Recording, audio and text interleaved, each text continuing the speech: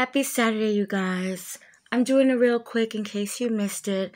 I covered the story about Madeline Soto when it came out last week, and there was an update. Unfortunately, the body of Madeline Soto was found. She had went missing shortly after her 13th birthday, which was on a Thursday, I believe, and she left behind her cell phone. And I stated in my video that I just didn't think that a 13-year-old girl would leave behind her cell phone.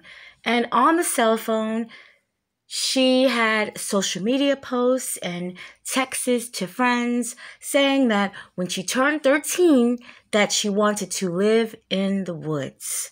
That is what she sent to friends. And I said, it was alleged. It was alleged. I'm not saying that there's not a little 13-year-old girl out there that doesn't want to live in the woods, but this story was it just was so far-fetched to me. It really was. And I did think that the boyfriend was behind it.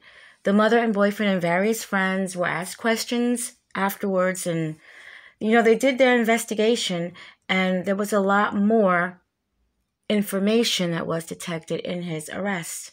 Detective believed that Madeline was pretty much murdered inside her home, and then her body was moved to the woods. Stephen Stearns was arrested again last week he had some stuff on his phone.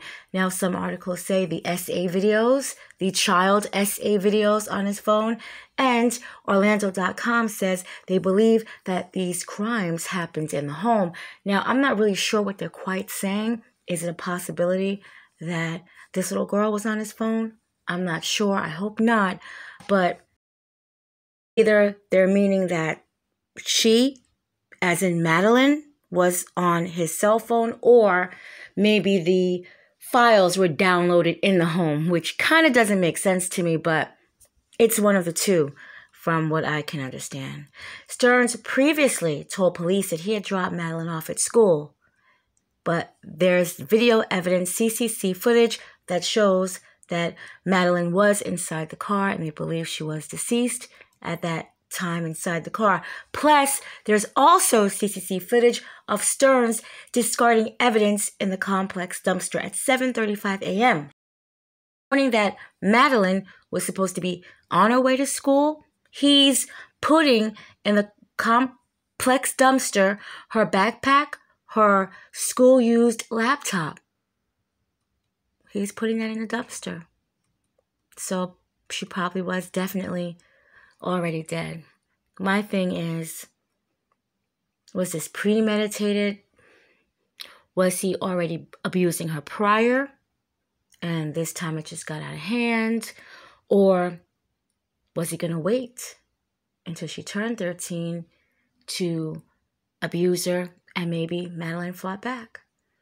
And he believed that she would tell, and he had to get rid of her so that she wouldn't tell her mother, and that he would face charges. Horrible story. Very horrible story. And again, my condolences to the friends and the family that loved and cared for Madeline Soto, and justice for Madeline.